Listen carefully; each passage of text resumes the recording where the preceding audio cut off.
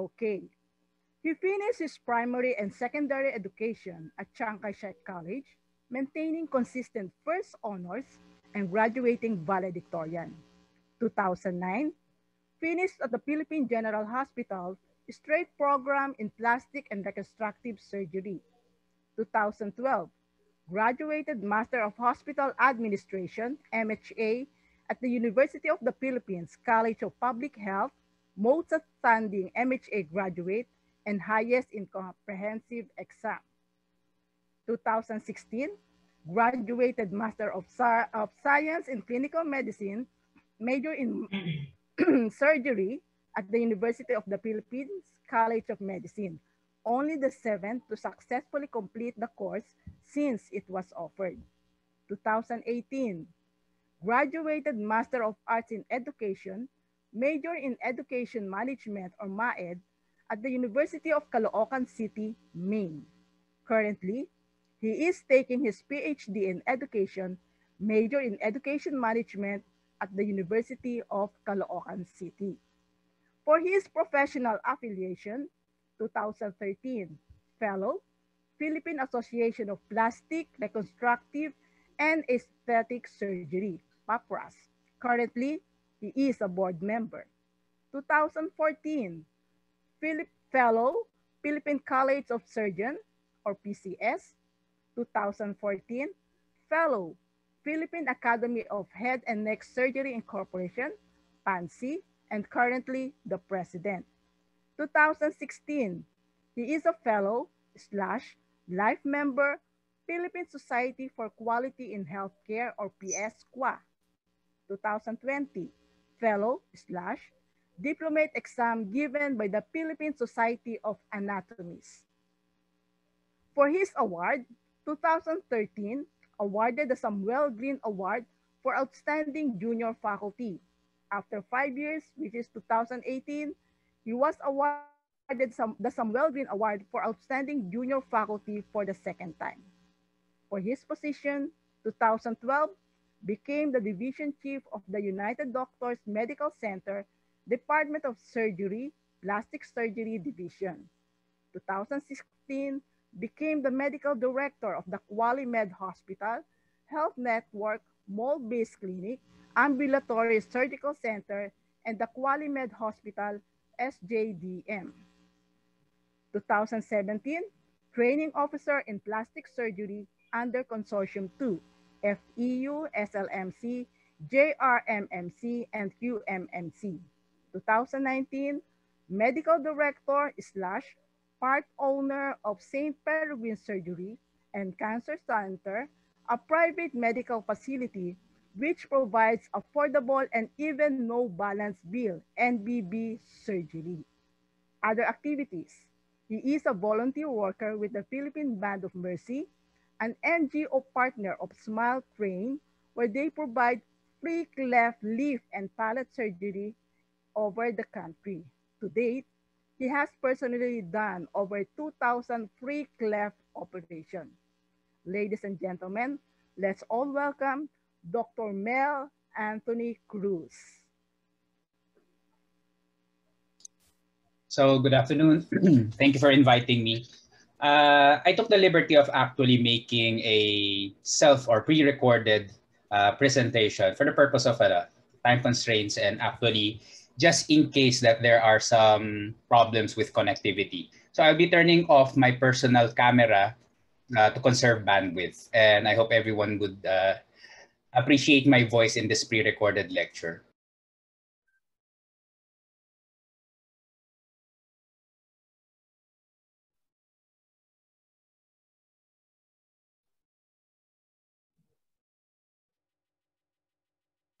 Good afternoon.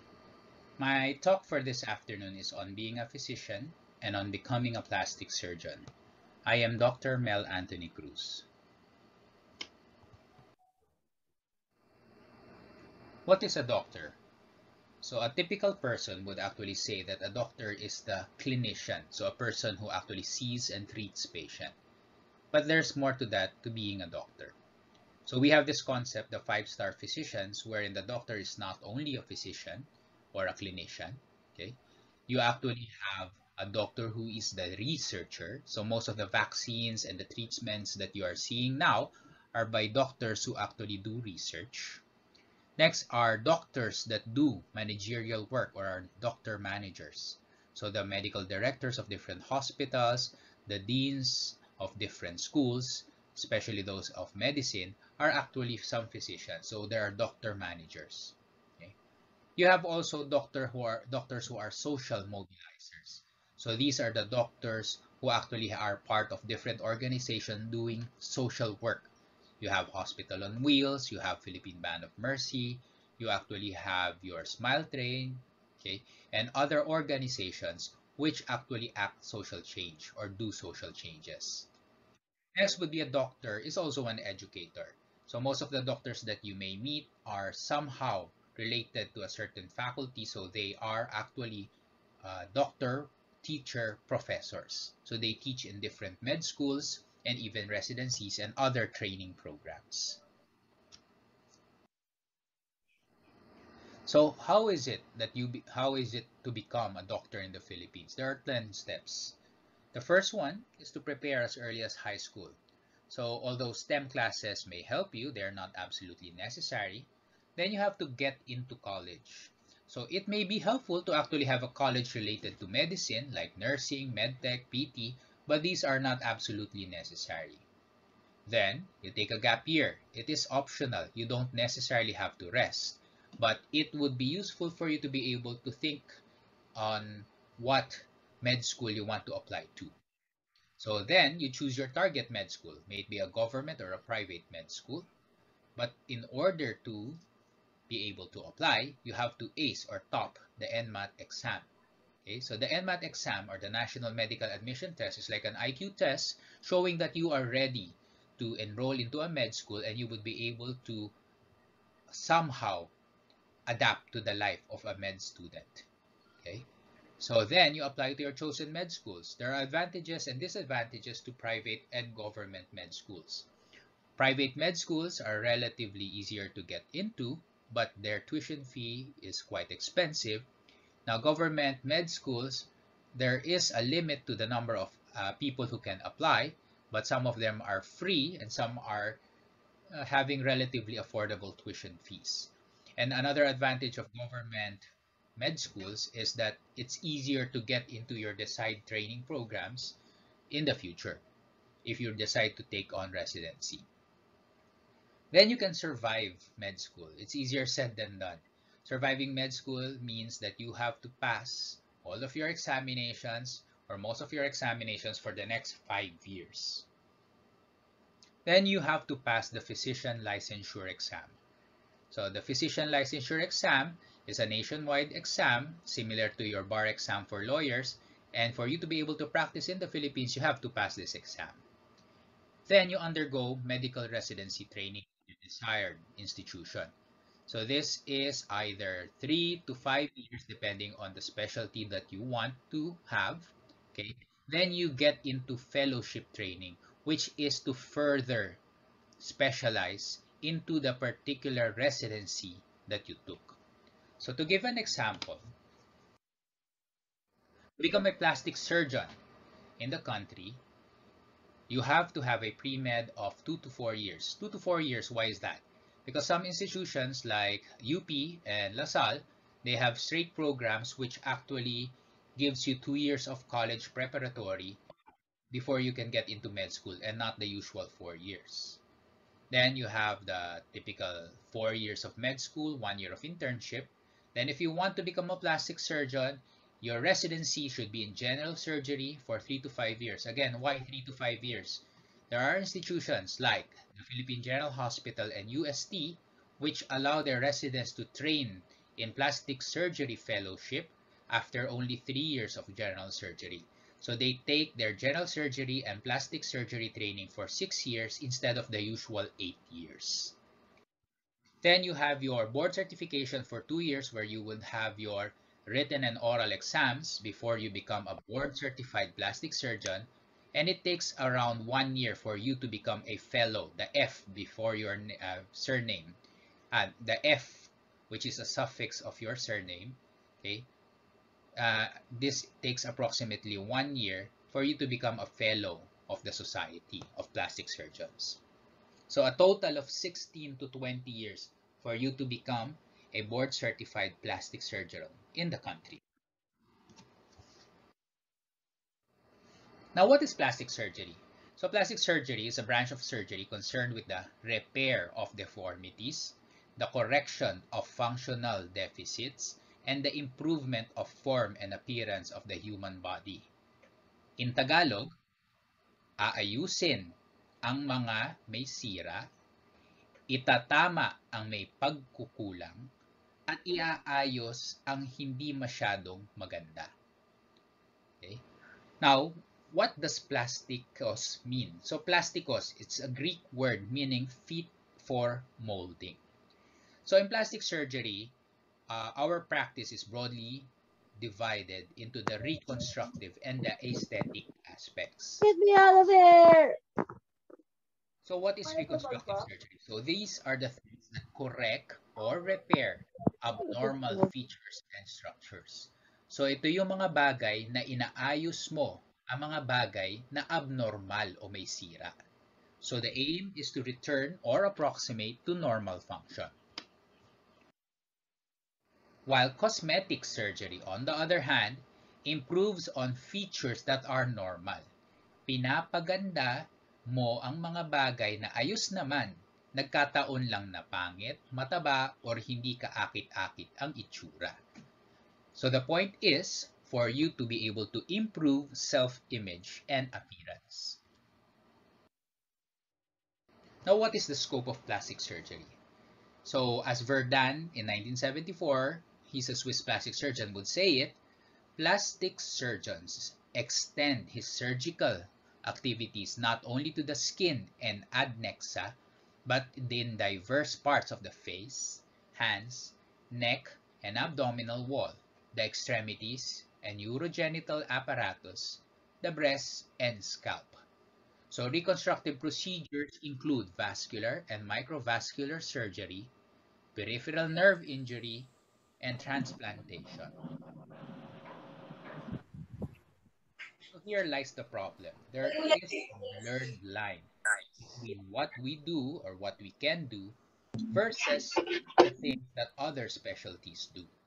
So the items on the left, like your congenital anomalies like cleft, hypospadias, and meningoceles, maxillofacial craniofacial surgeries, Hindi, kasi tatsuman bigla walang mic kasi kaya itajide. wound care, aesthetic and cosmetic surgery, burn management, lasers, and dermabrasions, these are within the field of plastic surgery. However, on the right, you would notice that there are other specialties who do or claim to do these specialties or these procedures as well. Okay, so there is an overlap with other specialties. Now, one of the questions we commonly encounter is it against the Catholic teaching or the Christian teaching to have aesthetic surgery? Now, Pope Pius XII would actually say, if we consider physical beauty in its Christian light, and if we respect the conditions set by our moral teachings, then aesthetic surgery is not in contraindication to the will of God, in that it restores the perfection of the greatest work of creation, who is man.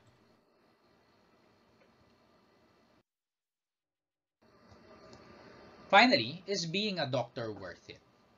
Now, the benefits of being a doctor include working in medicine can be immensely satisfying. Okay? Being able to help someone on a daily basis, being able to change their life in a small way is very satisfying, and you get to do this if you are a doctor on a daily basis. Then you also have your immense job security. Okay? As my dad would always say, anak, pwede kang hindi yumaman sa pagiging doktor, pero wala naman ako nakikitang doktor na nagugutom. Okay? So jokingly, he would answer or tell me that. Now, what do you mean by immense job security? You have different occupations and businesses. They would come and go, but the demand for health and life would not go away. So, in essence, being a doctor has its job security. in that people would always pay, or a certain degree, try to pay to have life and health. Number 3, you'll enjoy a good salary. Some doctors would actually make it that they become really rich. But if you don't get rich and you want to get employed, somehow you'll actually enjoy a good salary.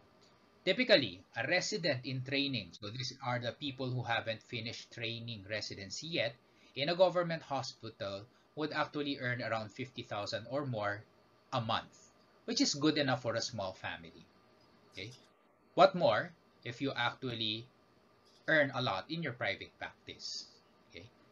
Next, you positively affect patients every day.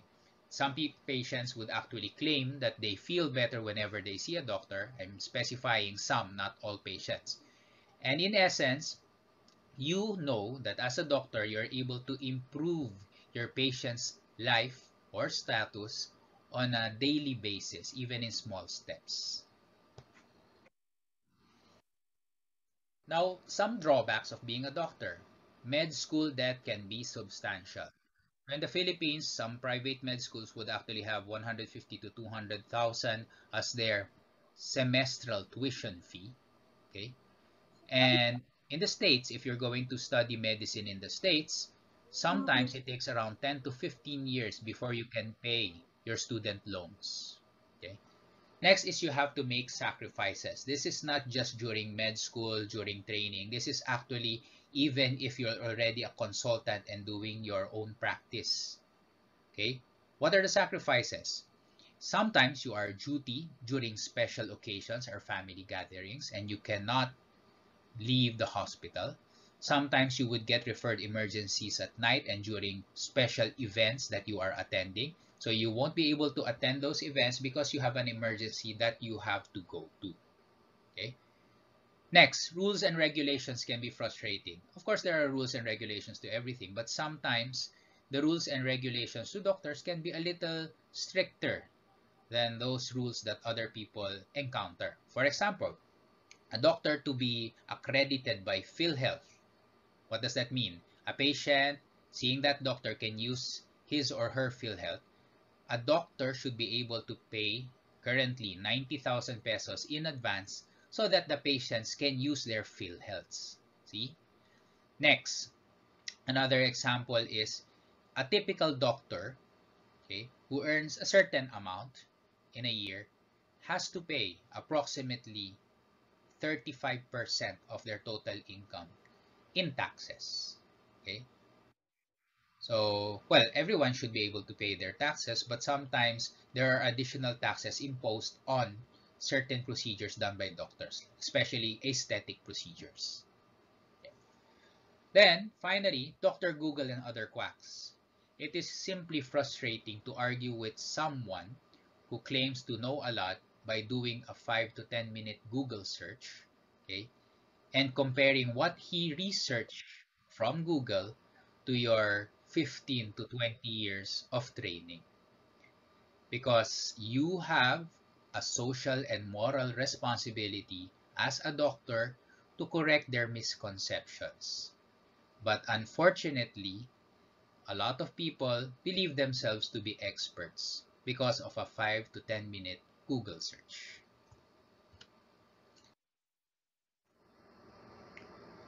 To end my presentation, this is a quote from Hippocrates, the father of medicine. The aim of medicine is to cure sometimes, to treat often, and to comfort always. You don't have to cure every single disease process that you find, but make sure that when your patient goes, there is comfort in the way they go. Okay. So whenever you are trying to look at the patient, do not treat the disease process. Treat the patient as a whole. Okay? So someday I hope you become doctors. It's still your choice. And thank you for listening. So that ends my relatively short/long presentation. Thank you for having me. Thank you very much, Dr. Mel, for providing with such an interesting, stimulating, and wonderful talk in the fields of medicine.